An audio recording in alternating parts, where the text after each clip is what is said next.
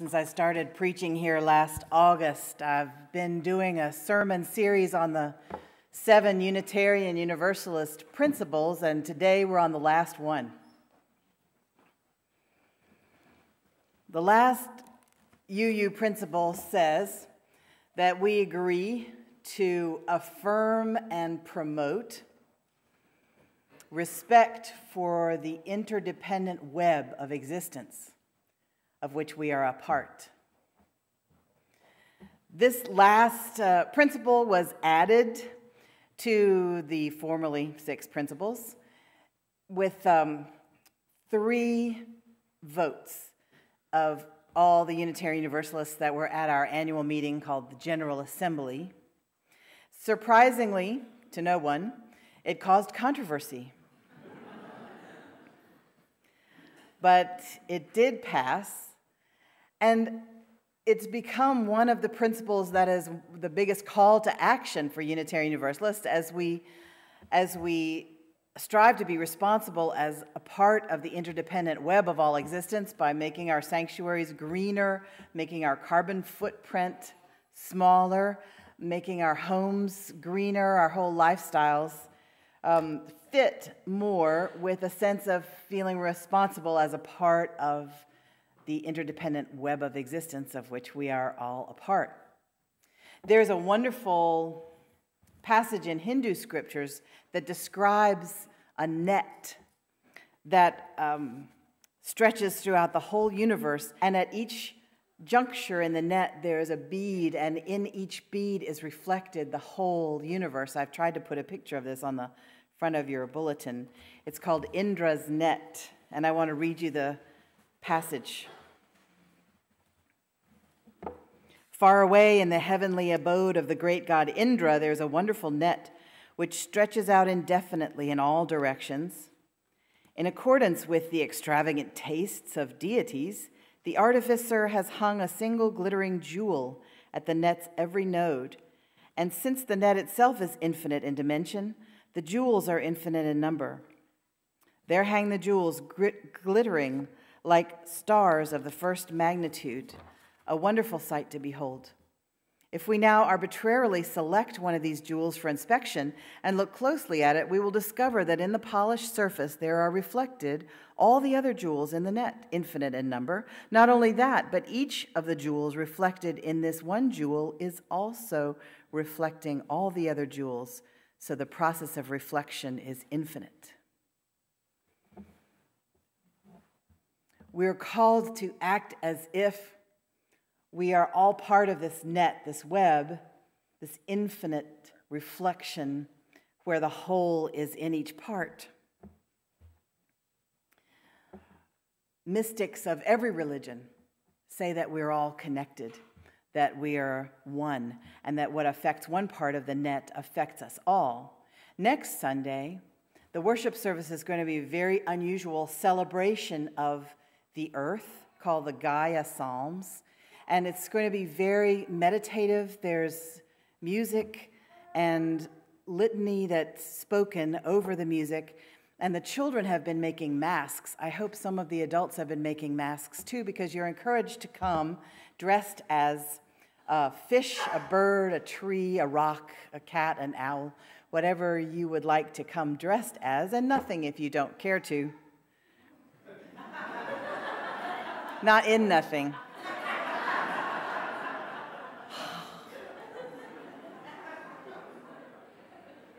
I swear, you all.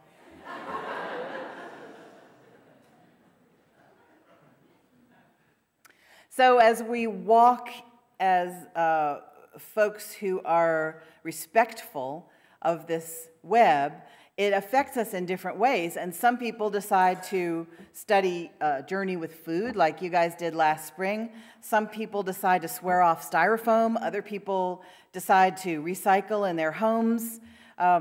Some people decide not to eat any meat at all. I've got a friend named Ben in San Francisco, and what he does is he doesn't eat any meat or any products from any animals, so he's a vegan.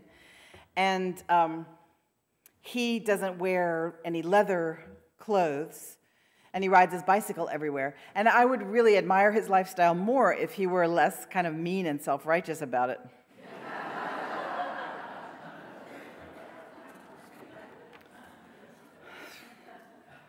But even Ben has to live with the insects being killed so the cotton crop can come in, so his clothes can be made, and so the cherry trees can grow, and the soybeans that make the tofu. You have to kill insects in order to make all that stuff grow correctly. Killing seems to be part of eating, and we have to live with that. So I'm going to talk about a guy named Jeffrey Lockwood, who is a professor of entomology at the University of Wyoming. He's a Unitarian Universalist. And his job is to get as many grasshoppers off the grasslands as possible so they don't eat all the grass, so the cattle will have grass to eat. And yet, he's a Unitarian Universalist. He's got these values and he's got this sense of connection with everything. And so how do you do that? And he's written a book of essays in a beautiful little book called Grasshopper Dreaming, which is subtitled Reflections on Loving and Killing. Because that's what he's got to do. He grew up and was trained with the entomologists who would go get some grasshoppers and bring them to the lab and spray something on them, and if they died, that was a successful experiment. But what he decided to do with his students was go observe the grasshoppers. He just wanted to go be with the grasshoppers and watch what they did. So he and his students took video of these grasshoppers over a whole summer. So there were hundreds of hours of video that they watched for the next year. And what they observed was changed the way that they tried to control the grasshopper population in the grasslands. What they found out was that the grasshoppers spent an immense amount of time doing nothing.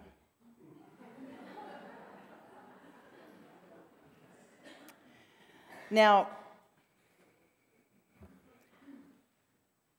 it's natural for us humans to observe and interpret behavior of animals, insects, whatever, in a very anthropomorphic way. We use our human filters to look. And so the people who were studying grasshoppers were busy people. And so they looked and they were like, those grasshoppers are busy. They're sitting in the sun to warm themselves, and then they move to the shade to cool themselves down. As it turned out, that's not really true. They were just doing nothing.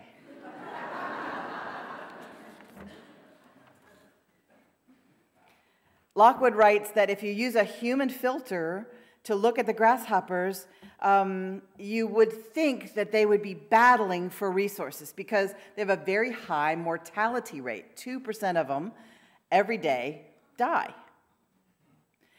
And so they only spend 3 minutes of every hour eating, and they don't seem to be very interested in reproduction.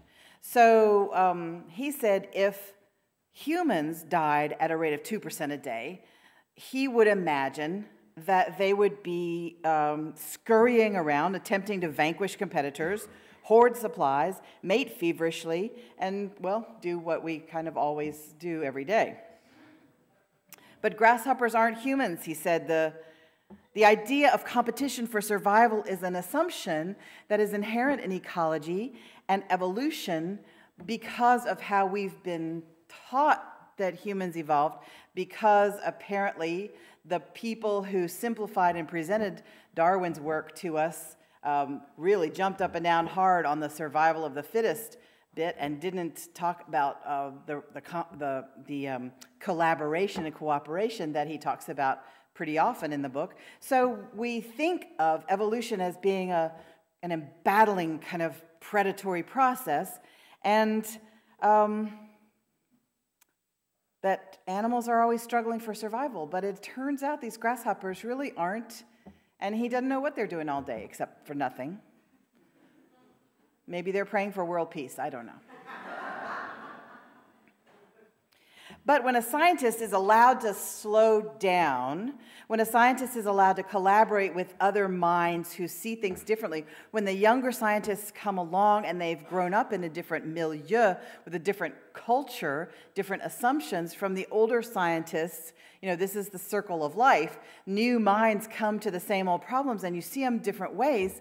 Everybody knows about the museums of natural history that had to completely redo their lion exhibits when, in the 50s and 60s, when they put these stuffed lion tableaus together, the guys who were studying the lions just kind of said, well, I go out to, I'm not even sure they thought it through this much. I go bring home the bacon and my wife stays at home.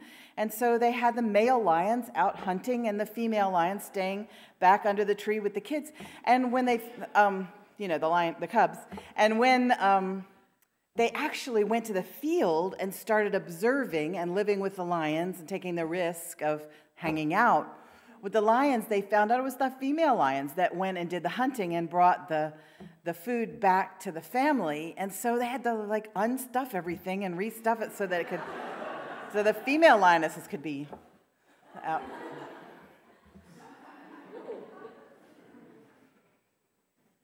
We can't not have blind spots. We all have them. And you're blind to them. You're blind to your own blind spots. So you can't say, I'm just not going to have any blind spots. I am a completely pure observer. Psh. There is a story about a structure in Crete that archaeologists were speculating about. It's a little room. In the middle of the room is a table. At the end of the table are runnels as if to capture liquid. And there's an observation hole in there. And archaeologists up until the 70s were saying this looks like a chamber of sacrifice, that you go in, you have a sacrifice there, and the priest observes to make sure it's done correctly by the other priest, and that's what it's for. And then more and more women began to go into the field and get their PhDs in archaeology, and they took a look at the same structure, just with a more female way of looking at the world, with female experiences behind them. Not that the men were wrong, it's just you have different experiences. And the women said, it looks to us like a birthing chamber. Looks like somebody's going in there, going to be helped, have a baby. The dad or her mother is looking through the observation. I don't know who'd be looking. And then you can clean it out pretty easily, and it's ready for the next mom. Nobody knows for sure. Sacrifice, birth, who knows? But it's interesting to have other people's perspective on it, and it's always smart to be open to a new way of looking at it.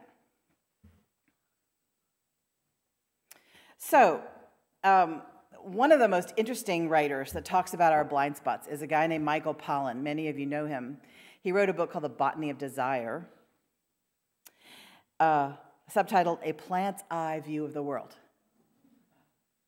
And he talks about the history of agriculture, and he says, isn't it just like us humans to imagine that we're the highest species and that we're in charge of everything, and that anything that happens is because we made it happen? He said, but, so we tell ourselves that we domesticated animals, but doesn't it make just as much sense to think that domestication was something animals did to us? So they got to hang out and get fed regularly, protected with fences that they couldn't build because they don't have opposable thumbs. And so they could be safer and have a good life. He said, one way of describing the introduction of agriculture 10,000 years ago is that some plants refined their basic put the animals to work strategy, by sticking to their coats, to take advantage of one particular animal that had evolved not only to move freely around the earth, but to think and trade complicated thoughts. These plants hit on a remarkably clever strategy, getting us to move and think for them. And then came edible grasses. They were like, I know, we'll be good to eat. wheat. And so the human beings want to plant you. You get your DNA spread all over the place. They trade you with other tribes. They go, here, eat this. This makes bread.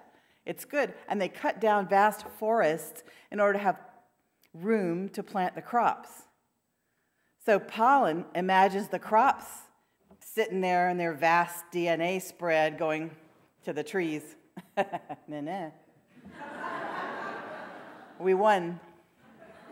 You're gone. We're here. All this sun, all this land, it's ours. He said flowers began to make flowers that would entrance whole cultures. Fruit trees began to make fruit, and they figured out that the sweeter the fruit, the more the humans would like the fruit, the more the humans would take the seeds in their pocket and spread their DNA all over the place. And so the sweetest fruit was the one that got to be spread far and wide. So Lockwood is aware that he is not at the center of the universe. It's such an important lesson. I saw a great bumper sticker that said, only 1/6 billionth of this is about you.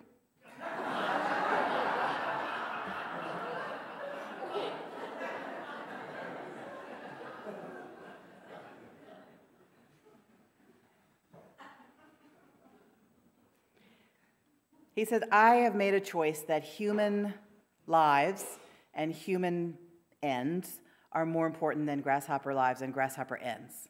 But that is a decision I had to make. It's not a natural, obvious conclusion.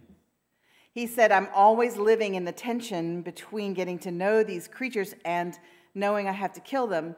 And I want to be in an I-thou relationship with these creatures, where I think of them as beings that I could hold in my heart. He said, my 4-year-old has trouble with pronouns, but the trouble makes him a poet of the spirit, because he says, this is my blanket who I sleep with. This is the tree who I sit with. When I wanted to write that, my spell check did not want me to. It kept saying, this is wrong, but it's not wrong. It's just another way of looking at it. Microsoft doesn't look at things that way. You have an I-thou relationship. Just practice. Today, tomorrow, as long as you can remember, just to say you to things. Hi, you, my car. Thank you, my car. Thank you, these trees. Thank you, flowers. Thank you, this food. Thank you, earth. Thank you, my clothes.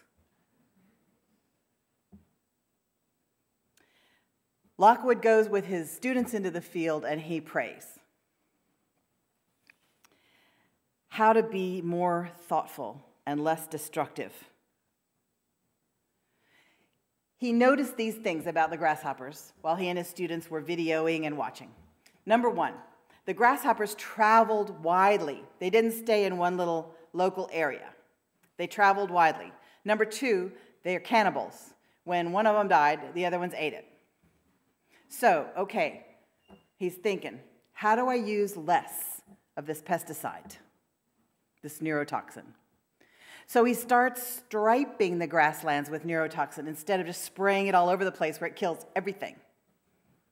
Striping, narrow stripes. So the grasshoppers who travel will go across the stripes and get sick and die. And as they die, their buddies who haven't crossed the stripes yet will eat them, and so they get the neurotoxin in them and they die. And the butterflies get to stay alive.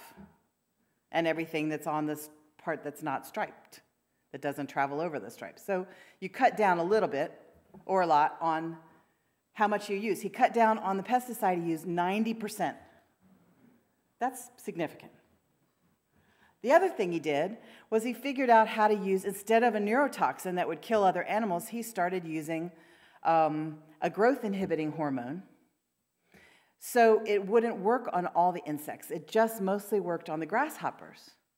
And so their exoskeleton didn't develop a hardness.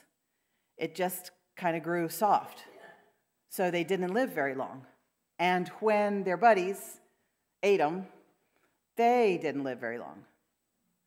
And so they're using very much of a less harmful pesticide, and they're using 90% less of it, just because they slowed themselves down and observed and had an open mind to let go of their assumptions.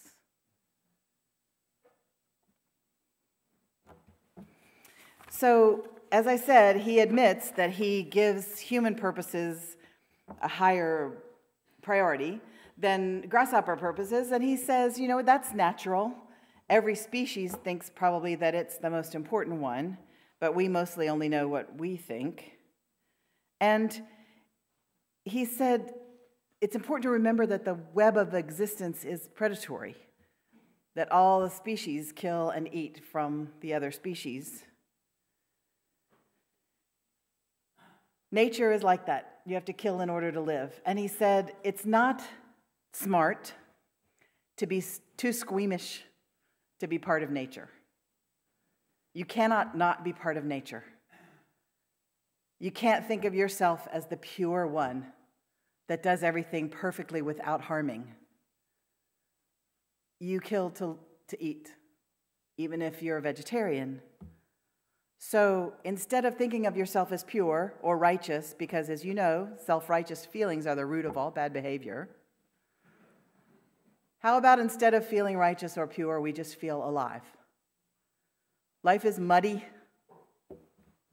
but we do our best, and we live in the tension between loving and killing. May that tension be fruitful for us. May it make us humble, and may it make us good observers. May it be so.